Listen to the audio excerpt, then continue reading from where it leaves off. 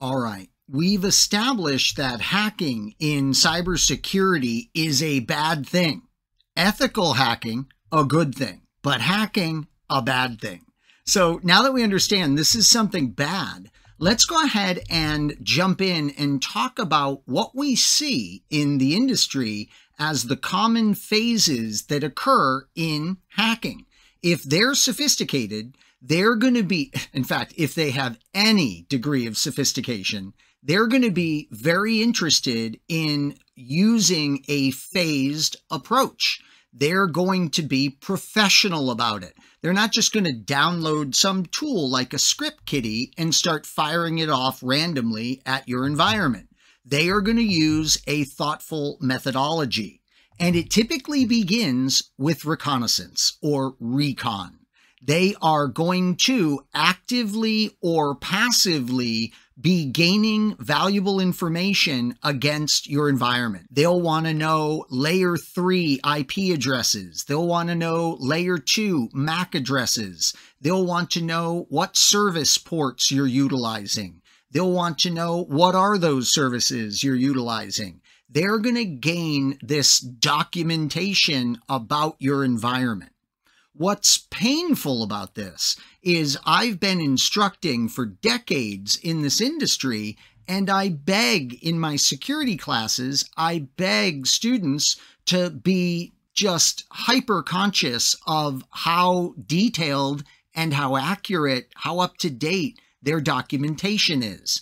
And they tend not to do this. And the irony, the painful irony about it is they could go to some of the people that have done attacks against their network and they can get excellent documentation that those attackers have. So we don't want to fall into this category. Actively doing reconnaissance means they're doing things like scanning ports. They're sending traffic into our devices and having our devices respond. The reason this is called active is they're really active in our environment, and this is dangerous for them because we can often catch this. So we see them doing this. Hopefully we see them doing this, and that is the active approach. Passive is scarier for us because if they're passively doing recon against us, they've probably figured out a way to eavesdrop, and now they're capturing our traffic, our packets of traffic, and they're looking at information inside of those packets that will give them the address information and things that they need.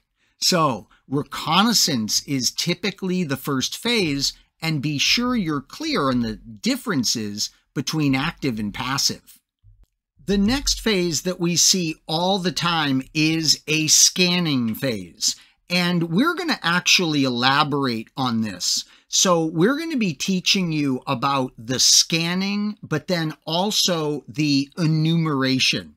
Now, a lot of people consider enumeration just part of scanning, but we're going to break those apart so that we can really give you detailed information on how this is done in the hacking process. So we'll be breaking scanning into multiple phases, but here we just generally, from a bird's eye view of this whole discipline, we say it's initially the active or passive reconnaissance, then they'll enter a more active scanning phase, they'll do enumeration, they'll gain access, they'll make sure they can maintain access, and then they'll work to clear their tracks.